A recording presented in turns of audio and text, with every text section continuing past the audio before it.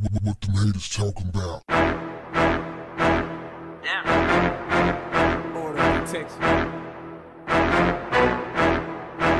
What's up, family?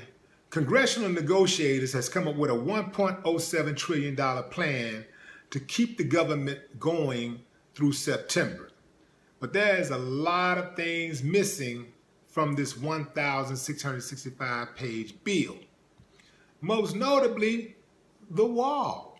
Y'all know the Great Wall Donald Trump said he was going to build. Now, there's a number of issues missing. But this wall is a big one. This is the one that Donald Trump ran on. This is his platform. Remember that? So they are going to allocate $1.5 billion toward border security. But there will be no money, not one penny spent on actually building the wall, which means that there won't be any wall anytime soon. Now, what they are doing is putting money toward enhanced technology and improving existing infrastructure. They're going to do that, but there will be no new wall. Let me ask you something. Y'all don't feel dumb voting for Trump after that? I mean, so far, just lie after lie after lie. Ain't none of the things that he said he's going to do, he's doing. So, and whatever he's doing, you know, any little thing he does do, y'all want to do, Trump is making America great. He's doing it, he's doing it. What do you say, fake news? It's all fake news, man. Dude ain't doing nothing. Let's go to the next thing. Planned Parenthood. Planned Parenthood, as you know, have been a target of Republicans forever and a day. They've, on many occasions, planned or actually said that they were going to shut down Planned Parenthood. That's not going to happen anytime in the near future either, because Planned Parenthood retains all of their governmental money. They're not going to lose a dime. Next thing, deportation forces. Remember when Donald Trump said he was going to build this new special deportation task force? Not going to happen, y'all. Now, what they are going to do is fund 5,000 additional detention beds. That's a long way from creating a deportation task force, isn't it?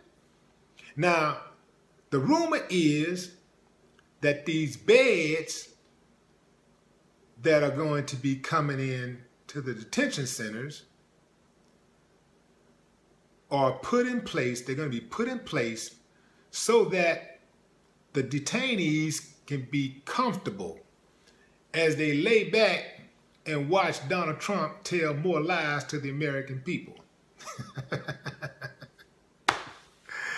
All right, moving on.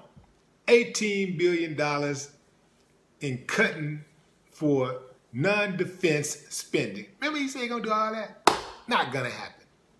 Now, what they are going to do is spend $295 million on Medicaid in Puerto Rico. Big difference, huh? They're also going to spend money on permanently granting health benefits to 22,000 retired coal miners. They're going to do that. But that's about it on non-defense spending.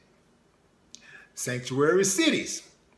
You know, the cities that refuse to cooperate with the government to turn in undocumented people. That's not going to happen. They're not losing any of their funds. Remember what the government was saying? We're going to cut them off. Trump was saying, we're going to cut you off. We're going to cut off your government spending. We're going to cut it out. We're going to cut you. We're going to cut you. We're going to cut you. And they ain't cutting nothing.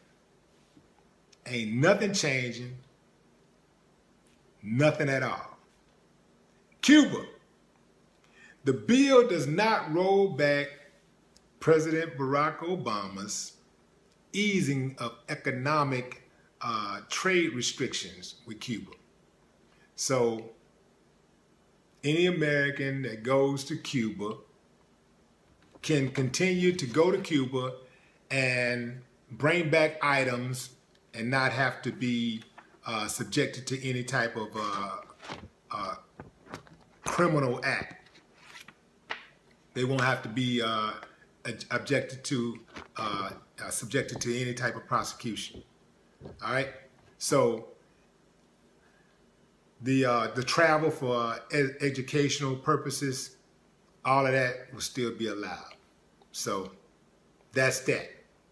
Now, remember in February, what's his name? The Speaker of the House, Sean Spicer, said that Trump would take a full review of the U.S.-Cuba relations. It's a joke. Marijuana. The bill bars the Department of Justice from interfering with medical marijuana use in states where medical marijuana is legal. So they can't get no money on that side to fight, to try to stop people from smoking that good. That's out.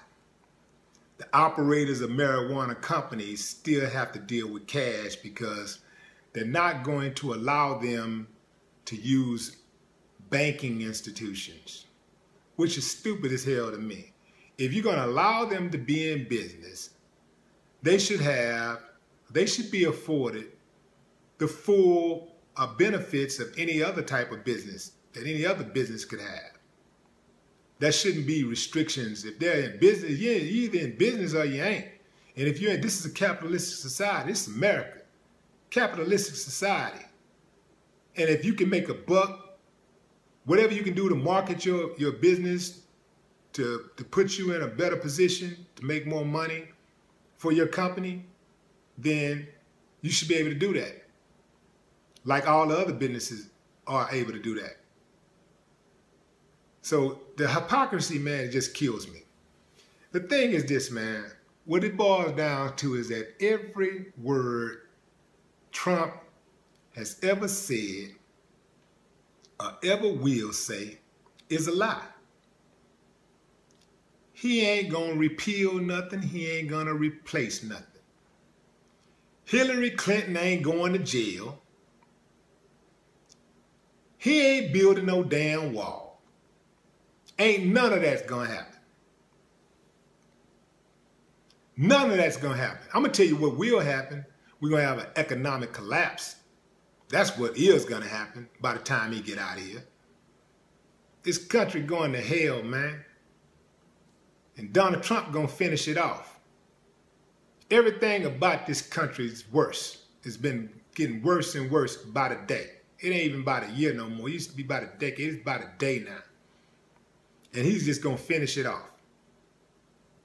Under his leadership, the very rich going to continue to be very rich. The majority going to still suffer. The intelligence services, the press, the judiciary, financial regulations, all of these things that keep the GOP in check has been unchecked by Donald Trump because he wants to be able to rape and pillage the country. He wants to be able to do whatever he wants to do and get away with it. So what he does is that he gets rid of anybody that is going to provide oversight. Anybody that watches them too close. Anybody that watches too close, they're going to try to put the brakes on them, get rid of them, get them out of there.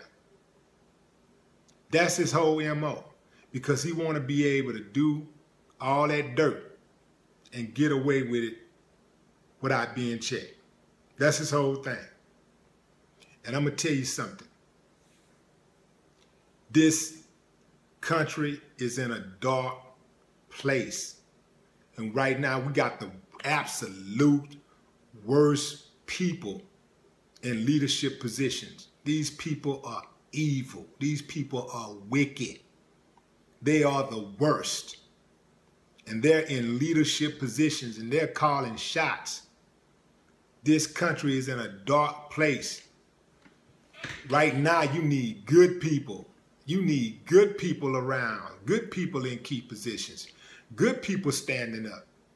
You need people that are not afraid to speak the truth. People that are not afraid to go up against bullies. You need people that have principles, that stand on principles, that have a moral obligation to the people that they serve. Not just a legal obligation, but a moral obligation to humanity. These people that are running this country are wicked. And every time they put a new person in a power position, it's compounded. The wickedness is compounded. This country is on its last leg. And ain't nobody ringing the alarm. Because there's so many people in this country that are just so arrogant by America's might. Because America has so much military might. There are a lot of people that are just arrogant about that and just think that America cannot be stopped. This is the way that all great empires fail. All of them. All of them fail because of arrogance, because of self-aggrandizing leaders, people that beat their own drums. We got too many people like that, and the main dude, he the worst. He is the absolute worst. And many of y'all can't see it, and you ain't gonna see it till it's all over. I tell you what, I hope God have mercy on you. Because guess what? Your children won't.